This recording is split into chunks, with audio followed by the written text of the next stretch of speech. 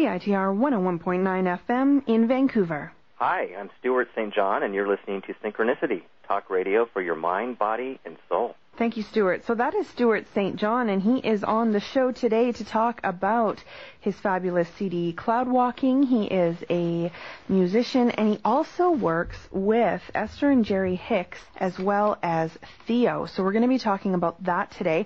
Now, you're listening to Synchronicity. If you want to contact the show and ask a question on the air, the number to call is 604-822-2487. That's 604-UBC-CITR. Or you can email me at spiritualshow@gmail.com. You can also listen online at cosmicdimensions.com or CITR.ca. And my site, spiritualshow.com, is up and running. And you can also follow me on Twitter or join my channel on YouTube. And both of those sites I'm listed as Spiritual Show, all one word. So we're going to get started with Stewart St. John. Hi, Stewart. Hi, Marie. How are you? Fantastic. Thanks for being on the show today. Thank you for having me. This is awesome. So let's talk a little bit before. I want to talk about Abraham-Hicks, of course, but for the listeners who don't know who you are, what is it that you do? You're a composer.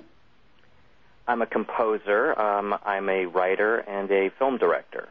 I've been focusing on composing music for the last year. I've been really allowing it to flow. It kind of came back into my life doing the Sarah books with Jerry and Esther Hicks. And I'm just kind of, following my bliss and letting it become and evolve.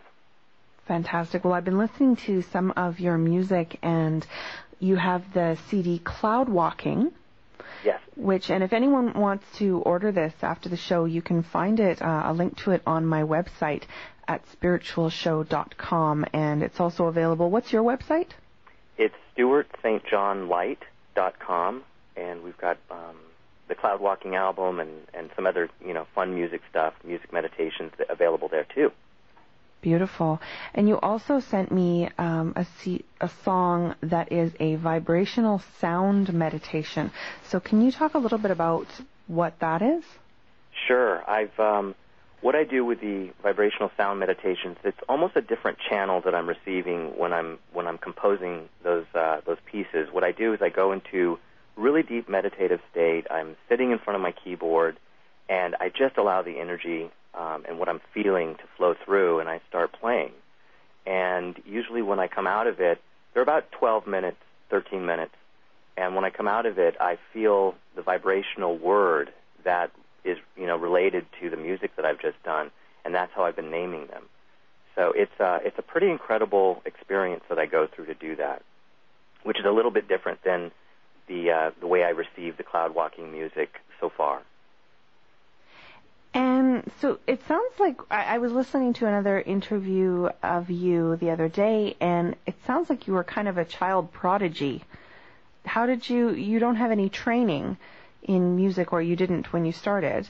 No, I still don't. I have just, when I was really young, I sat down at a piano and I started playing, and my mom was just, blown away. We had a piano in the house, and I just remember just sitting and hearing music in my head and hearing not just melodies, but I could hear, and I still do, I hear symphonies in my head, all the different pieces of the orchestra. And so what's wonderful about, the computer today, I'm able to actually play those different instruments in the music that I'm composing. So for me, it's just nirvana to be able to have that at my fingertips. It's so amazing what we can do with technology now. Just even on right now, I'm looking at the screen here, and we have a program similar to what you're talking about with different tracks here at the station. And you can create so many fabulous things, just one person, and put it all together, and it sounds like a whole orchestra. Isn't it crazy? It's a wonderful time to be alive, isn't it? Mm-hmm. I love it. So let's talk about Abraham-Hicks, because on this show I talk about Abraham-Hicks. And if you don't know who Abraham-Hicks is, Esther and Jerry Hicks. Esther Hicks, she doesn't really use the word channel, but basically she channels the group consciousness Abraham. And they talk mostly about the law of attraction. And so how did you get involved with them? Well, I had been studying. I mean, I've been studying spiritual concepts pretty much my whole life. I mean, even as a kid, my mom was very much into the Seth material, so I was surrounded by it from early on. And in my 20s, I started reading the Conversations with God books and Celestine Prophecy. And a friend from South Africa, we were sitting in a hallway in an apartment building that I was living in, and he looked at me and he said, and we had a really deep spiritual conversation, and he said, you know, I think you're ready for Abraham. And, of course, I said, what in the world is Abraham? And we drove over to the Bodhi bookstore, it's a little bookstore in Los Angeles, and we looked for the book, and I found the pink book, which I still tell Jerry is one of the most profound books on spirituality that was ever written. And what is that book? It's called A New Beginning, Book 2. There's a green book and a pink book, and it's the early books that Jerry and Esther were printing, I think self-publishing. And you couldn't find them anywhere. And this was like in the 90s, so this is maybe 1995. And I devoured that book on a trip from L.A. to San Diego. I mean, I read that thing and felt, you know, that connection to source, the answers to everything that I had been asking, and started really studying what Abraham was talking about back then, which was a little bit wild for some of my friends and people that I was trying to explain what the law of attraction was, and, you know, that you can control the things in your life, and you can, you know, see what's happening in your life based on what you're feeling and thinking. So I went to the first seminar by myself to see Abraham, and on that first seminar, I actually saw the energy cascading down around Esther. Cool. And yeah, it was a real spiritual confirmation for me that I was in alignment with this material, and I knew for me that was really it.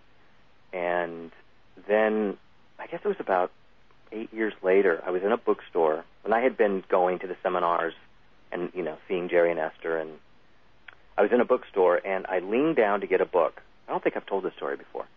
I leaned down to get a book, and as I was getting this book, I had a vision in my head of Jerry, Esther, and myself sitting on the set of a movie that we were doing together. Wow.